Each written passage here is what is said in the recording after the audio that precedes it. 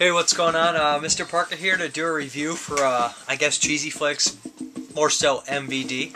The movie I'll be reviewing is a famous one, an infamous one. I actually remember hearing about this back in high school. My film teacher was telling me about it, and, I just finally got a chance to check it out now. This was sent to me to review. I requested it. I'd heard about it. It's a very popular movie. It's Andy Warhol's Bad. I have seen Andy Warhol's Frankenstein, Andy Warhol's Dracula. But, you know how that goes. Anyways, this is from Cheesy Flicks. It's kind of like a typical VHS release, something like that, put on DVD. But I don't know if this movie has any other release, really. It deserves a fucking remastered special edition. This movie was made in 1977, and for 1977, this movie had probably some of the most sleazy, disgusting people ever. That's why it's called Bad, just bad people, bad everything, bad taste, bad everything, man. Everyone in this movie is just a bad person almost, except the only person who has redeeming qualities is so high-strung and worries about everything. It's kind of funny that the only person who has a soul is the one who's worrying about everything else.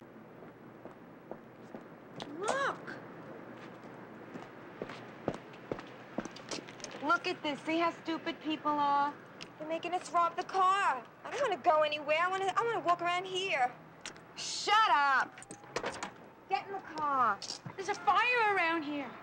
There's no fire. They're only going to the bathroom or lunch. Right, Glenda? Get in the car. I don't want to. Glenda, what's wrong with you? Don't you want to go for a ride? Get in the car. Mary, are you coming? Okay. Should I get in the back seat?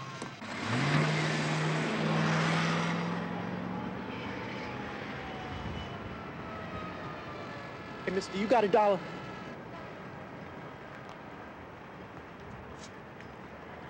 No, I don't.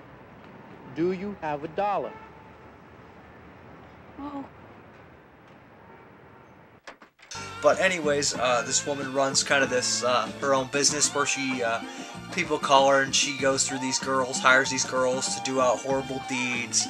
Some of the deeds are just ridiculously disgusting and they're just so immoral and just for money and everything. There's a pair of twins that try to kill this old Irish cop's dog to get back because this fat lady across the street was upset at the cop for calling her fat in a bar or something like that. The cop is Lawrence Tierney. Everyone knows him from Reservoir Dogs. I thought it was him. And the credits confirmed it. It's kind of he's a very small role, but he's great in it. That whole scene is really great, and it's really actually disgusting. And this is one of the only movies that I would say that you can peel the dirt and feel the sleaze, and it's just unnerving. It's so disgusting, I could say. It's just like so many. Oh man, I just wanted to punch and destroy some of these people.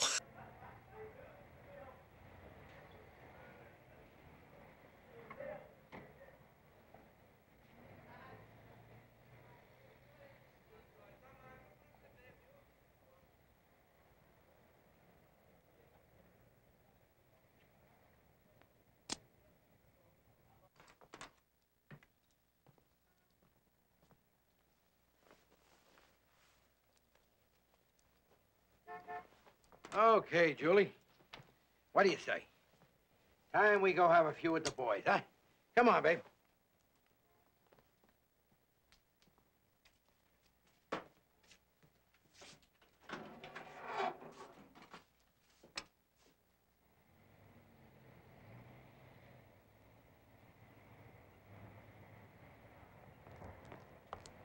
Get him. Hey, what is... Kick him in the balls, that bastard. Let go of my arm!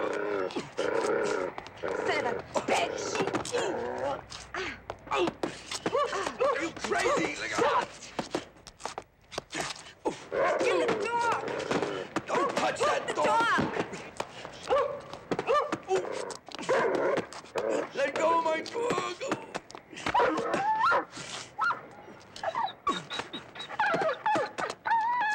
Give him a kick in his head. Help! Get out of here. Oh, my God, somebody help me! Help! Help! Help! Julie! My God! What did they do to you, Julie? But anyways, basically, Perry King's in it from Class of 1984 and Killing Hour. He kind of moves in there, and he's supposed to do this horrible job. He's supposed to kill an autistic kid, and he's lounging around the house a lot, and there's a lot of tension between him and the lady. He has a thing for her. She can't stand him. All sorts of things like that. The ending is pretty good. It's really cool. She also has all sorts of things. She deals with everything. It's kind of like the person who's willing to be broke versus the person who will do anything to make money and thrive on their own without help from anybody else. But the movie Bad has some really, really memorable scenes in here, some really sleazy, trashy stuff. And I don't want to give too much away, but one scene involves a baby, and that's what my teacher had told me years ago.